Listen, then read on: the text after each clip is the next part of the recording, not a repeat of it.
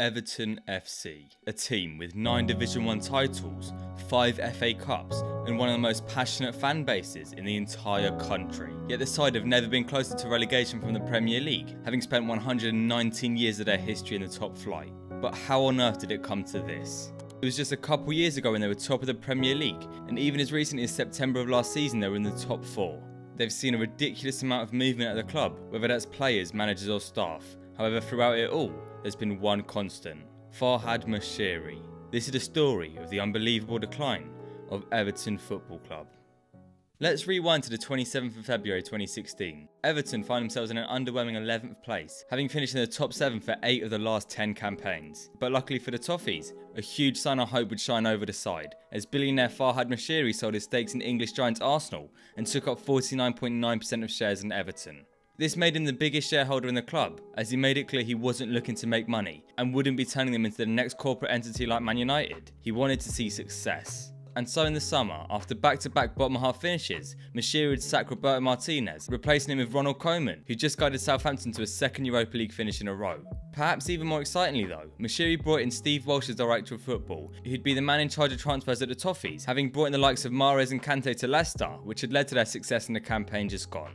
The summer would prove to be a positive one for the Toffees, bringing Balassi, Calvert-Lewin, Idrissa Gueye and Ashley Williams to Goodison, with the latter having just guided Wales to a historic semi-final appearance at the Euros. Most importantly though, all of this was done on a net profit of £7 million, having sold John Stones to Man City in the summer for near £50 million, with it looking like they'd be continuing their smart business strategy which had done so well for the Toffees in recent years. Everton enjoyed a relatively successful first season, having added Schneiderlin and Lookman to their squad in January, eventually finishing the campaign in 7th before the summer window where they looked to spend heavily. Once again, Everton would sell one of their stars in Romelu Lukaku, getting £75 million for the Belgian, but this time splashed the cash in the window. Davy Klaassen, Jordan Pickford, Michael Keane and a legendary return for Wayne Rooney were amongst those who went to Goodison, costing over £130 million, with the goal of finally reaching the Champions League spots. However, after 5 games, Everton were in the relegation zone, with Koeman getting sacked 9 games in after a 5-2 loss to Arsenal. Sam Allardyce would then be brought in on a short-term deal, with his sole job being to keep the club up. However, would still be allowed to spend nearly £50 million in January,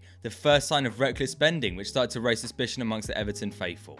Going on to finish 8th, they brought in Marco Silva to build for the future, with an exciting attacking brand of football. Moshiri also decided to sack Walsh as director of football, as he'd been unimpressed with their transfer business, bringing in Marcel Brands as his replacement, an appointment which had gone to uncover the truth about Moshiri. Everton signed Richarlison, Digne, Bernard and Mina for nearly £100 million, as well as Andre Gomes and Kurt Zouma on loan, having only received £20 million in sales. The second straight season they saw losses of over £50 million in the transfer market, undoing all the hard work the club had done up to this point. Brands had been given the target of building a younger squad which would continue to grow in the future, yet Yerry Mina and Richarlison were the only players 23 or under to be brought in, which is where we see further signs of trouble start to come to the forefront. Despite all this though, Silva managed to guide Everton to 8th place with their second highest points tally in 5 seasons. Everton would then once again be aggressive in the transfer window, bringing in Gomez on a permanent as well as signing Delph, Gabam, Moise Kean and most importantly Alex Iwobi for a combined cost of £110 million.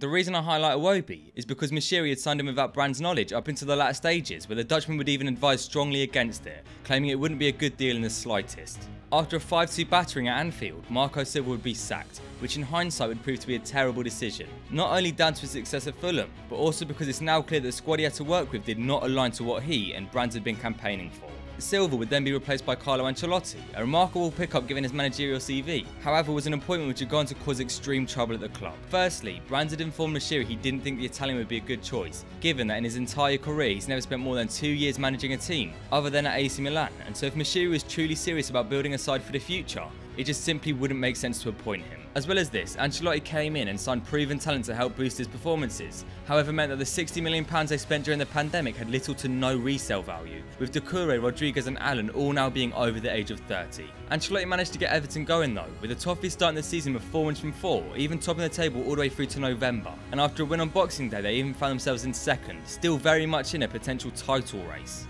In the second half of the season, their form would drop off a cliff though, winning just 3 of their final 11 games, ending the season in 10th, a long way off the Champions League spots their fans have been dreaming of. And when Ancelotti was then offered the job at Real in the summer, Everton were left without a manager and with no backup option. Not only this, but FFP had caught up to the Toffees, meaning they couldn't spend any money at all, and with a squad of ageing players on big contracts that they couldn't offload, Everton found themselves in a very tricky spot. You may think at this stage that Moshiri would finally listen to Brandt, given that every decision the owner had made up to this point was disastrous. But you'd be wrong. Brandt had asked Moshiri for years to appoint Graham Potter of Brighton, a young, impressive manager looking for a project to stick his teeth into, but yet again, Moshiri thought he knew best. Now let's pause this storyline here and read out a quote. What else can you call Everton but a small club?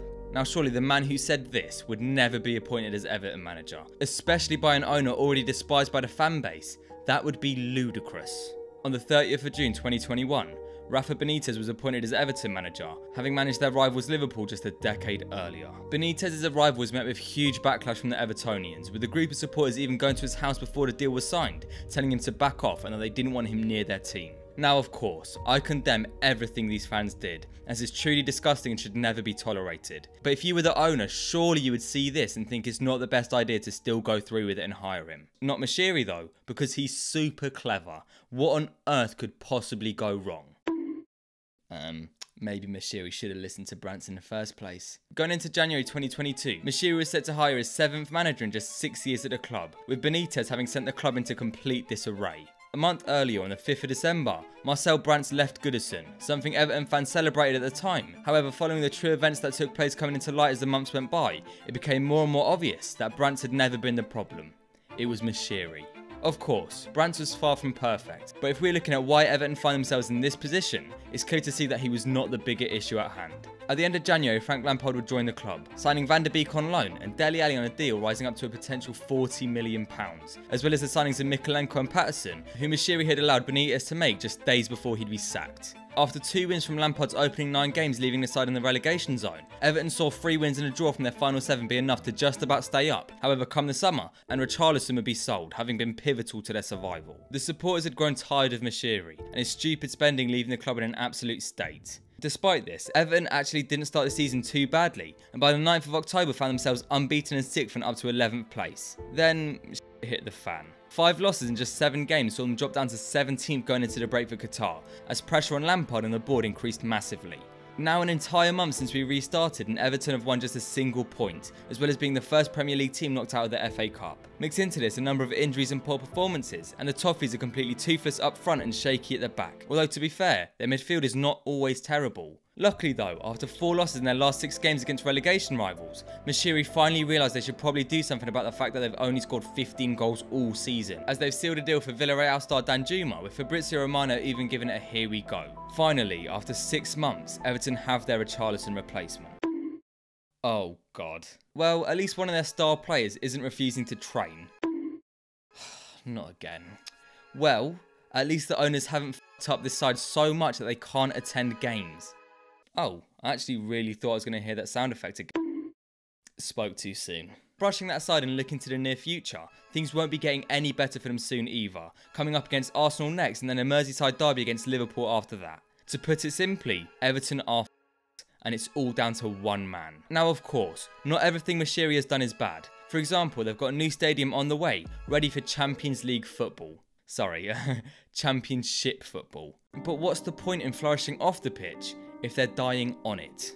Moshiri has used Everton like a toy that he could throw money at, hoping to see success but not really caring regardless. Meanwhile, the fans of the club watched it crumble to the ground. After being a staple of the top division for so long, we are watching the death of Everton Football Club unfold in front of our very eyes. And as a fan who had to see my team go through something very similar myself, to all Toffees watching this at home, I've got just one thing to say to you. I'm sorry. Thanks for watching, I hope you enjoyed. If you did, make sure to subscribe if you're new. Also, if you're an Everton fan, please share the video to any friends or family that you think would also enjoy it as well. But for now, enjoy your day.